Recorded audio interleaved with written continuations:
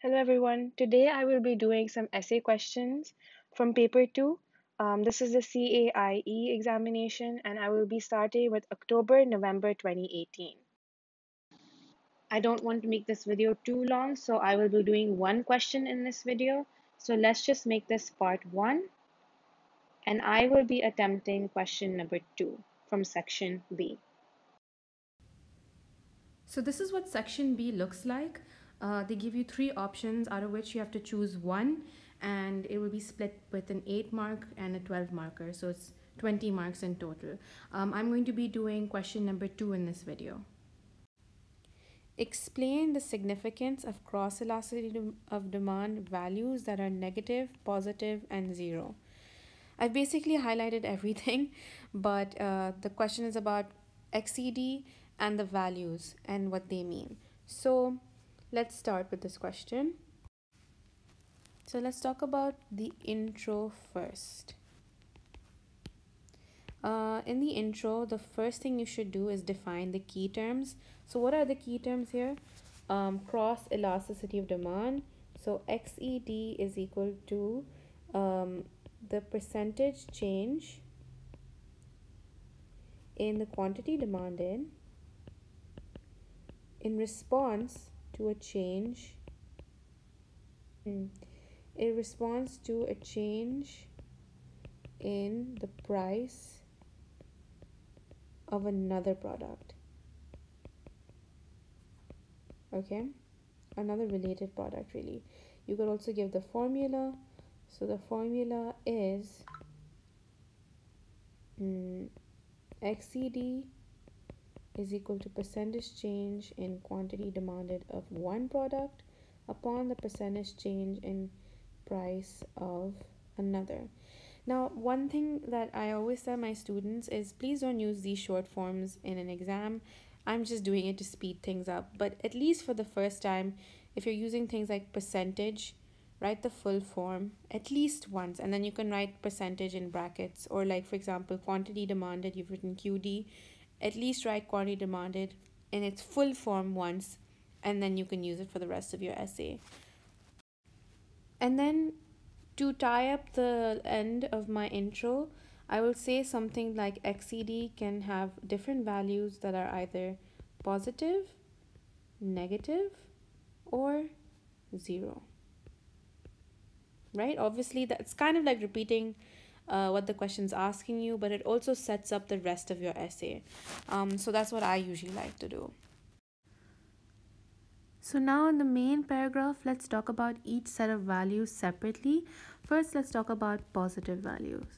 So if there's a percentage change in price of B that's positive, and this results in a percentage change in the quantity demanded of A to also be positive, then you'll get a value that is positive.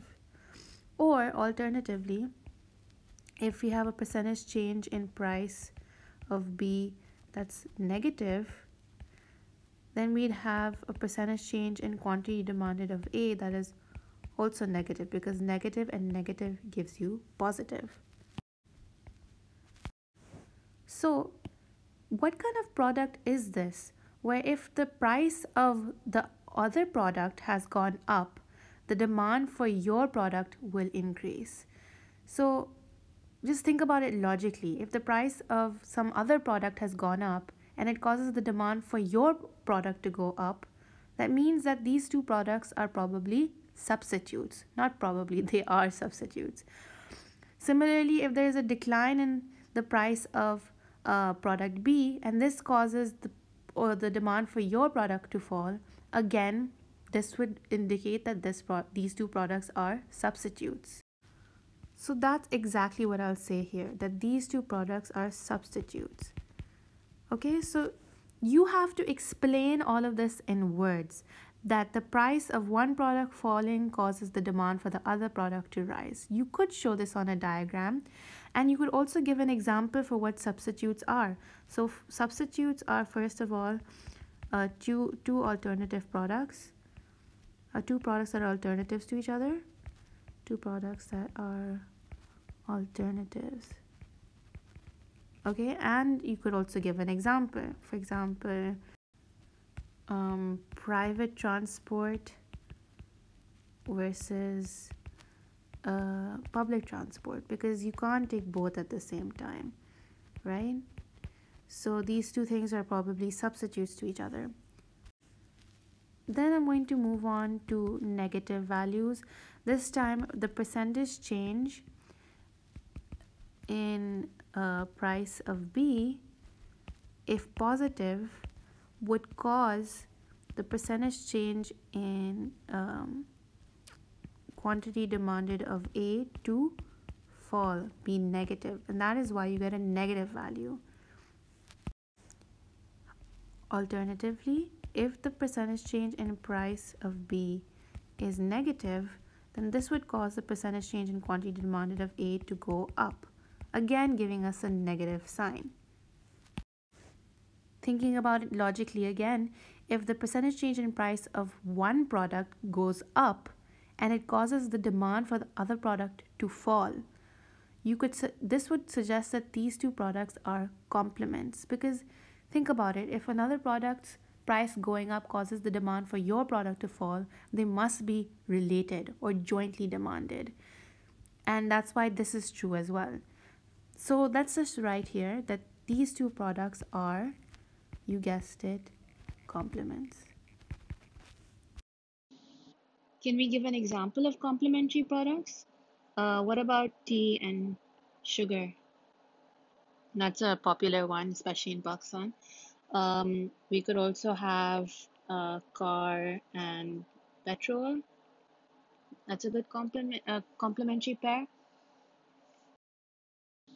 Basically, you'll need to explain all of this in words, how complementary products have an inverse relationship, and how the price of one thing going up will lead to the demand of the other thing falling, or if the price of one thing falls, the demand of product A will rise. And then to make your point stronger, you could give an example of each. Let's talk about zero, because they've asked for that. This is simply when there's a change in price um, of B, it leads to no change or zero change in A. So that means there's no correlation at all. The two products are not related. Okay? Are not related. For example, the change in prices of Philips televisions will have no impact whatsoever on cucumbers. They're not related at all. Um, you could give an example like that, but you don't need to, obviously.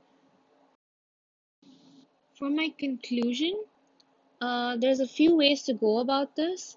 In this particular essay, what I will do is I'll just mention how the size of the value indicates the strength of the relationship. So size of the value equals strength of the relationship, meaning the higher the value, the higher the size of the value, negative or positive, the higher the strength of the relationship. Bigger the value, bigger the, sorry, I should say stronger the relationship. Sorry guys, I know my handwriting's not the best. I'm working on it. I hope you can understand what I'm writing. Let's look at part B. Part B is a discuss question, which usually means there's two sides to the argument. So we say discuss the extent to which the concepts of PED, income elasticity or demand, and PES would be useful or helpful to an organization responsible for the growth of tourism to a holiday resort. What I want you guys to know is it discuss the extent. So when it says extent, it's really asking you how useful it is and what are the limitations as well. So you need a little bit of both, right? Let's talk about the intro first. Always define everything. So define PED, YED, and PES. So PED is price elastic demand. It's the measure of responsiveness of quantity demanded to a change in price. This is a measure of responsiveness of demand to a change in income. And this is a measure of responsiveness of supply to a change in price. And then I'll make some sort of general statement about how each of these measures are both useful. Oops, that's one extra L, useful, but also have their limitations. Okay, so now I've set up my essay.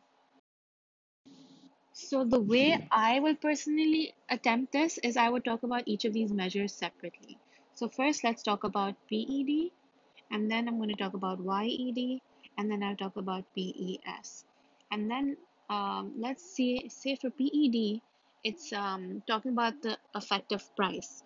So in terms of a holiday resort, they would know the impact of a change in price, okay, and how this will affect demand.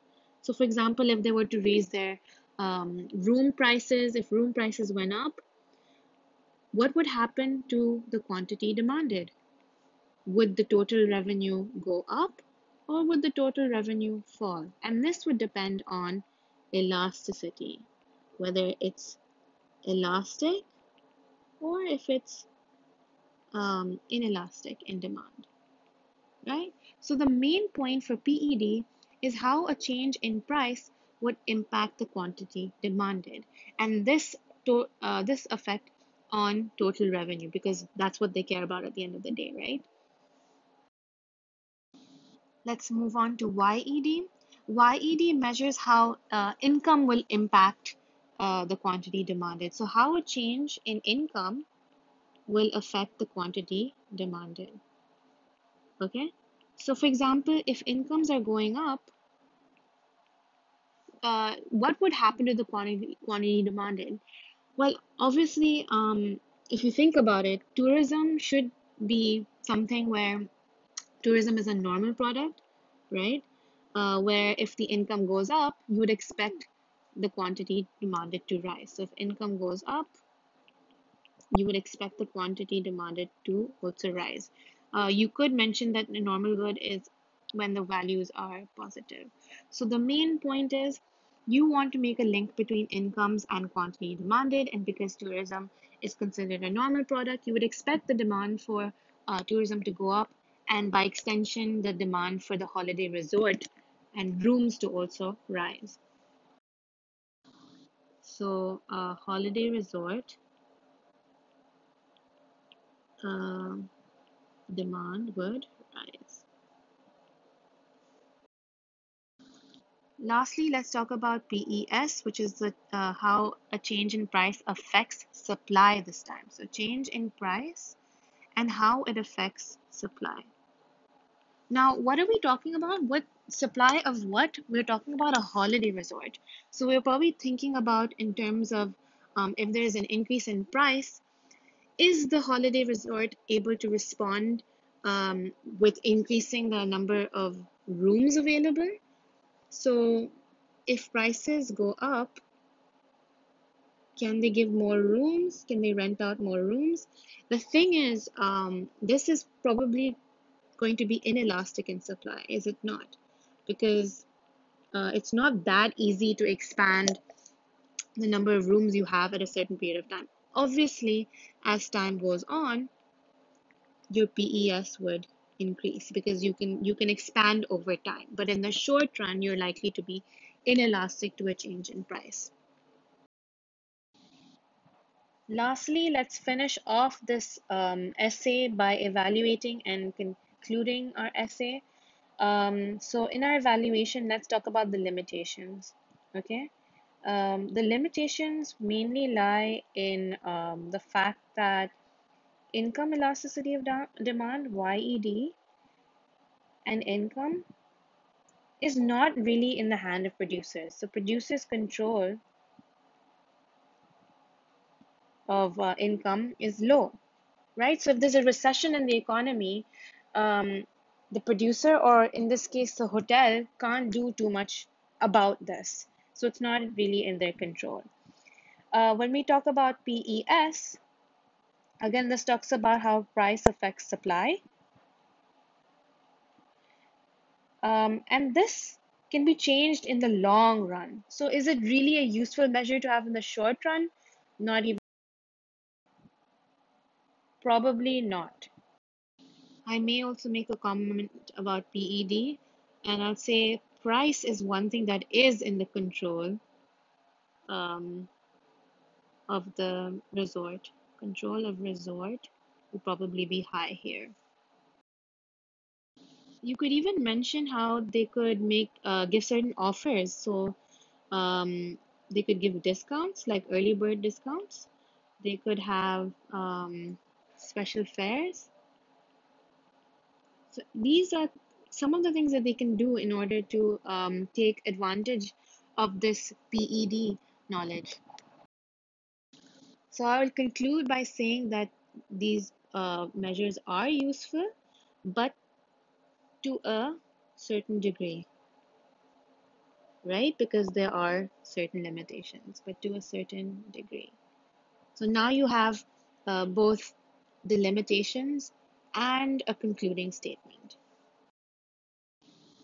So that's it for this video. I hope it's helpful and look out for my next one. Thank you.